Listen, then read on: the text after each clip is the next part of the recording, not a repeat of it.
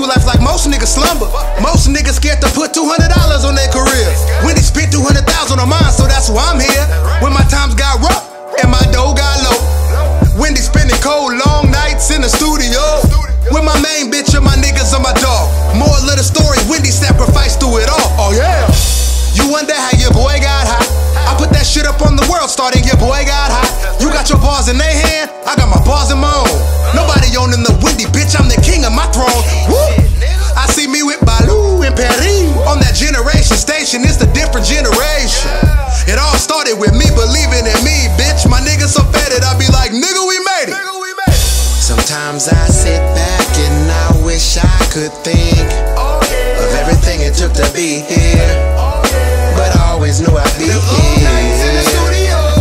Sometimes I sit back just with myself and think I'm living out my dreams, but I did what it took to be here. I remember putting in long nights with my main bitch and all my niggas. I remember putting in long nights with my main bitch and all my niggas. Them long nights in the studio.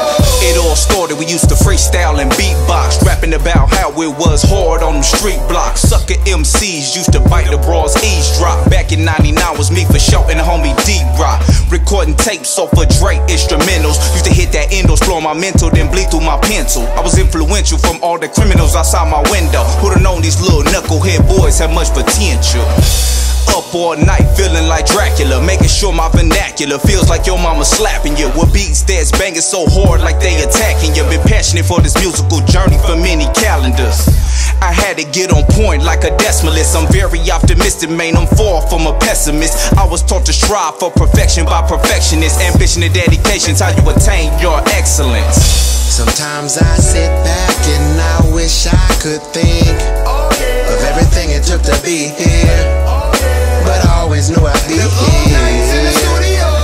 Sometimes I sit back just with myself and think I'm living out my dreams, but I did what it took to be here. I remember putting in long nights with my main bitch and all my niggas. I remember putting